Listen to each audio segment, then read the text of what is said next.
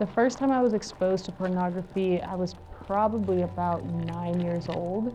And so just even seeing what I saw at that age, it was difficult to process. It was difficult to process. I didn't even think I knew how to process it because I was so young. But it was like the more that I started opening the door to pornography, the more that interest in my mind was just like another one, just another one, just another one. And so it just kind of eventually ended up taking over.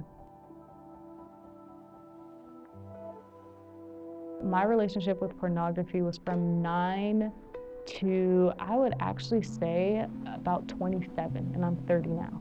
So it was a long, long battle.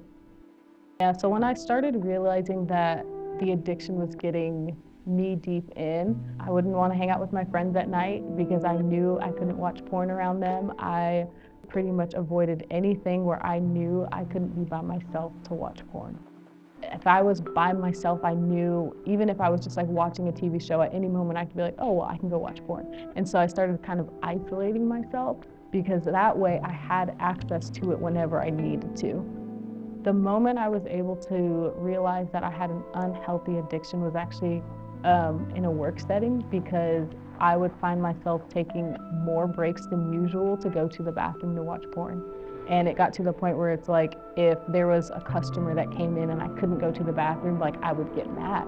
I would get upset at myself because I wanted them to leave because I was like, I need to go watch porn. And so that's when I realized that I was really addicted, to the point where I was like, this is bad. This is bad. I started looking online for resources, and that's actually how I found Fight the New Drug. And so me wanting help and knowing that there's some recovery to this that needed to happen was like the driving point. It wasn't like an overnight thing. It was definitely not an overnight thing, but it has to be broken down into steps. And so for me, it was like a baby step process of like, okay, I'm not gonna look a year from now, but if I can look right in front of me of just like, let me just try a week. Let me just try a couple of days. And so slowly but surely, I began to work like that as far as recovery, of like taking the necessary steps day by day. Instead of like looking at it in a big picture, I started looking at it in a smaller picture. What's it like to be Myunique now? It's better. It's healthier.